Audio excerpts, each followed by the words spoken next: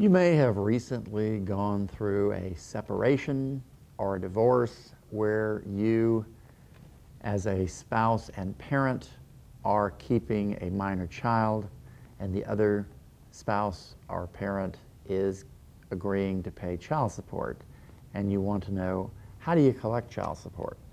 Hello, I'm Robert Todd, and I'm here to answer the question, how to collect child support.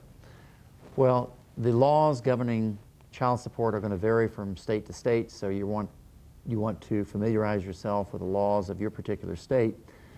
But more importantly, if you can reach an agreement with the other parent that they're going to pay child support, that's a good place to start.